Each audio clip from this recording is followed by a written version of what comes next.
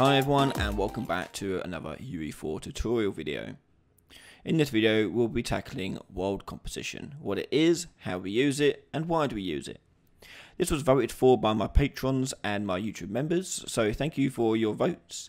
If you want to take part in future votes and decide what videos get made next each month, you can join our Patreon at patreon.com/RyanEddie, or become a YouTube member as well, or instead of rather, and you can cast your vote at the start of each month. So this video is all about world composition. So what is world composition? If you've ever played an open world game such as like Skyrim, GTA, Red Dead Redemption, anything like that, the worlds are massive, okay? And have you ever stopped and thought about, well, how do you actually make these worlds? Because if you've ever experienced it, you can only load up a map one per person. So for example, I've got one map open up here, I can't have another person editing the same map. So you're going to rely on one person to design that whole entire world? Well, no, because that's a lot of work and it's a bit unfair to do so, and it'll probably take you forever to make the game. So typically what we would do is we would divide up the labour and give different people different levels, different environments, different things like that to work together towards to build that world up. And that's where world composition can come in. But it also has other uses as well, such as optimization uses, which we'll go through briefly today as well. There are two things you want to take into account though. That world composition is not separate from level streaming. Level streaming is world composition. It's just world composition is a way to utilize landscapes a lot better using level streaming. So it's a way of it's a different tool to handle the same problem. Okay, so they usually work together. There's not one or the other. And secondly, you have to be aware of the fact that there is limits to the world that you can build. You can't build an infinite world, at least without some trickery. So there are some extents that you will have to abide by, but they're quite large extents, so you shouldn't by no means be hitting them. So how do we actually do world composition? Well, first thing you want to do is head into your world settings, which should be on the right hand side. If it's not, go to Windows and choose World Settings and it'll come up. Then you want to search for World Composition, and you want to make sure Enable World Composition is ticked on. Okay. Next, I've got a level loaded up here, and that's my first person example map. I've just removed the whole entire environment, and so we're left with basically void. And in my map, this would be counted as what we call a persistent level. So to see your level tab, which I've got up here docked in the top left, you can turn that on by going to Window and Levels, and you can see here it says persistent level. Now, persistent level means that this thing is sort of the header file which loads up all the maps that are linked to it, okay, and it sort of manages it. But by no means do you have everything or anything inside the persistent level. You may have it empty completely, like none of this stuff may not actually be in it. But where world composition comes in is that we can make sub-levels and sub-levels of those levels and sub-levels of those levels to build whole entire worlds up. So how do we actually go about doing this? Well, in the levels window, go to levels drop down and choose create new. Now it will ask you to create a new map, and it's important that it must be in the same map as your persistent level, because it searches the same folder that it's in to find what maps it can be part of its world composition. So here I'm going to call this one map 1 and click save. Now you'll see map 1 appear in the same folder as the content browser, and it will also appear in your levels window here as a grayed out name. If it's grayed out, it means it's unloaded. So basically it hasn't opened up, you haven't opened up the map to edit it inside the editor. So to load it up, just right click and choose load. Now you can see you can do stuff with it. You can hide it, you can lock it, and so on and so forth. So if it's blue, so at the moment persistent level is blue, that means that's the current level that we're editing. And you can see in the bottom left right hand corner of our viewport, it says level first person example map persistent. So we don't want it to be doing this, we want to be using the map 1.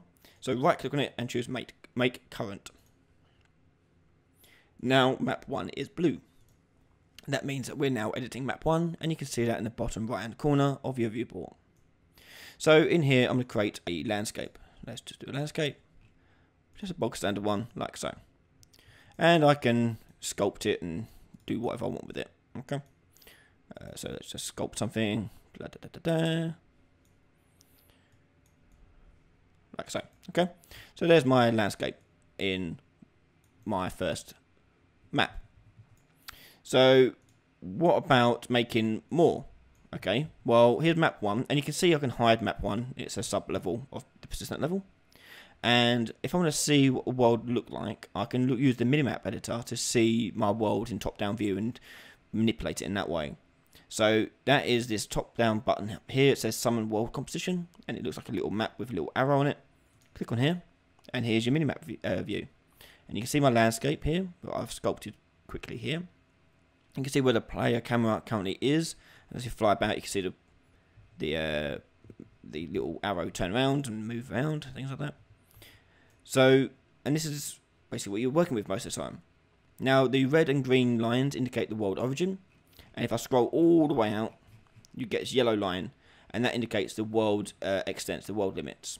Okay, so you can't go beyond this line by default. There is a way around that, but we won't cover that in this video. We'll do another video on that one. So let's scroll in and have a look. And in this view, you can move things about. So, and as you can see here, I can, as I move it about in here, it moves about inside this world as well. Okay.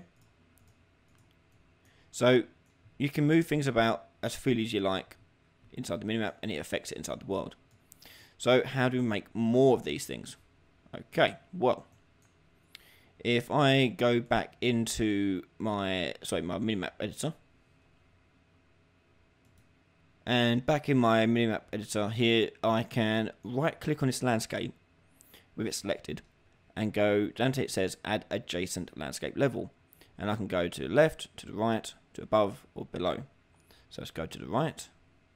It asks me to make a new file. I'll call this map 2, and there you go, it adds it to the world here. And you can see map 2 has now appeared in my levels window, and you can see it's also appeared in the viewport. And you can go on and on and on and add as many as you like. So I can right click on here again, add one below it, map 3, hit save, and there you go. I can select map 3 here, right click, add adjacent map, go to the right, map 4, and save. And you get the idea, okay? So, and again, you can move these about freely, swap them around however you like, whatever you want to do, okay? And now you can see I've got a massive world starting to form up inside my world editor. So, well, actually, first of all, let's sculpt something else on another level so you can see that working. So, to sculpt on this landscape here, which is map 4, I believe, I want to right click, make current, go back to my modes, and then sculpt away. Okay. If it play, I can see the sculpt there, and I don't think I've put it in the wrong place. Let's move the player out of the way. Or actually, let's flatten this. There we go. So, and then you can see in the distance there, World 4 has been loaded up in the distance. So, let's cover a couple more things. So, inside our world composition, we can also child and parent levels together. So I can put all these maps here, so map 2 and 3, if I drag them onto map 1, I can now click on map 1, move it about, and it'll move them all about. And if I want to unparent them, I just select them again, and then drag them onto my persistent level to unparent. So that's one thing you can do.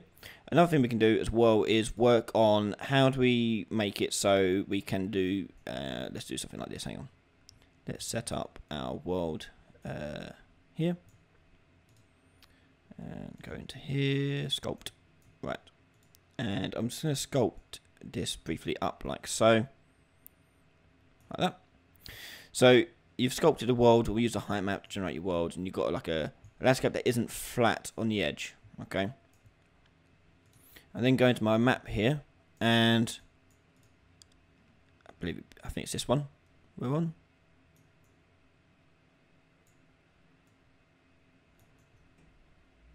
Yeah, it is that one. And with this one here, we can right click on here, add adjacent map to above, And let's call this one map 5. Or adjacent map, we'll call it adjacent map. Hit save, and it'll put it to the side. And you can see the problem here is that it has got this sort of rough edge. Okay, so how do you actually get them to sync up and match their design? Well, if you were to put adjacent map onto this one, which is map 1, and make that a child of it, I can then go into my Sculpt for my tools, and you can see it treats both landscapes as the same landscape. So I can sculpt, and you can see it merges the two together. Yeah, I'll undo that so you can see that working a bit more. So if I go into the flatten, you can see it work like so. So you can join landscapes up together as well that have various height differences, most likely due to a height map or tiled height map. Another thing we need to learn about is layers. So if I go into my minimap view, and let's put map 4 here into a different layer. So layers up here, you can see uncategorized. So at the moment, all of these are uncategorized, and that means their streaming distance by default is 50,000 units. That means I have to be 50,000 units away from it to be able to see it. So if I was to add another layer here, and let's leave it as my layer, and stream distance here we'll do at 10,000, so a lot shorter distance, and click create. I'm going to add map 4 here to that layer. So you just click assign to layer, my layer. You can do it here, or you can do it in here as well. Works the same way. So now map 4 is part of my layer. I can see that if I go to my layer, map 4 belongs to that. Another way to organize yourselves is by using layers. But this is where the optimization comes in, because now my layer is at stream distance of 10,000. It should, if it lets me play. Oh, I was load up in the wrong map. And put my character through the floor. First person character. Where are you? There we are. So if I move my character to be looking towards map 4 so you can see it working. So map 4 has this sort of ridge in the distance. Hit play. And you can see I can't see that ridge anymore. I have to move a lot closer to it in order to see it. So I'll keep on going, and let's tweak the speed of my character here so you can actually get there quicker. And let's change my maximum walk speed to something like 6,000. So that's 60,000, not now. Hit play, and let's go there a lot quicker. And as I get closer, you see it pop into view. There you go. So you can handle a lot of optimization through using level detail and streaming distances to block off parts of the world. And you would hide that pop in through atmospheric fog, or hiding it behind buildings or other things like that. Now on the topic of buildings as well. Now a lot of people I see using world composition solely use it just for landscape purposes, but you can use it for so much more than that. What about just using it just for levels? So if I go back to my minimap view, by the way, if you want to move something back to a different layer, so if I go back to my layer, I can right click and assign it back to uncategorized, and my layer is now empty. And if I click save, you can see, actually, no, save the first person map, you can see it will get rid of, he says, we have to open it up again. That's it, yeah, if you open it up again, you can see it gets rid of that layer because nothing's using it. So, yeah, as I was saying, it doesn't have to be landscapes only. It can also be buildings and things like that. So let's load up some maps. Let's load all these up. Okay. And let's work on our, so imagine you're doing like a camp or a city or something like that. So in this map over, let's do a map 4 here. So over here, we're going to have a city. Okay, and in here we're going to add that city. So I'm going to go and create a new map. So I'm going to go levels, create new, and we'll do village. Okay, hit save, and we'll load it up. So right click load, and now I can start working in. Also double click on it. Now I can start adding stuff to my village map. So let's add some buildings, so to speak.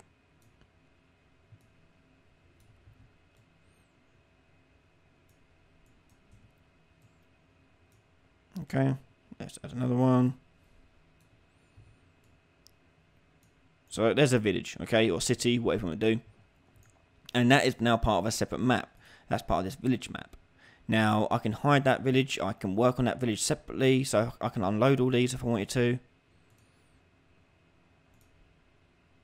And just work on my village if I want. And bring it back all back in. And you can start seeing how different people can work on different things. So that village as well can also be part of that streaming thing so that you saw earlier with map 4. So I can go to new distance here and go village details and do a stream distance of say 20,000 and click create. I'm going to add then village to that layer. So now that village is over there, but you can't see it because it's been culled out. And when I get close enough to it, it'll pop into view and load up the whole entire map for my village. Okay, and so you can start seeing how you can then layer that on top even further, and then you can introduce level streaming inside of the village. The village itself can have level streaming, and you can go on and on and on and on, and eventually you have loads of different levels all loaded up inside your persistent level. And you can start seeing how worlds like things like Skyrim and GTA and Red Dead Redemption get so massive without being too unwieldy to work on. Now a lot of this does become part of the planning process, so if you're working in a big team, you want to assign different maps to different people, maybe different areas, so like the village for example will be given to person B, but person A will be in charge of the actual landscape of that area, whatever it may be. You got free choice there. But it's important to note that you don't have to just have landscapes. You can use objects and AI and objects and actors of different types as well. It doesn't have to be landscapes. And that's kind of it for world composition. There is something else you can do in it, but we'll save that for another video because I want to do something else with that.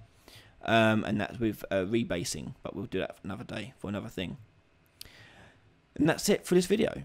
So world composition is a very useful tool for making very, very large worlds, but more importantly, it's useful for working together with different teams and also managing a workflow a lot better. It makes it a lot easier to focus on one map at a time or one level at a time, rather than working on a massive environment just for one person. And that kind of brings us to the end of the video. So thank you very much for watching.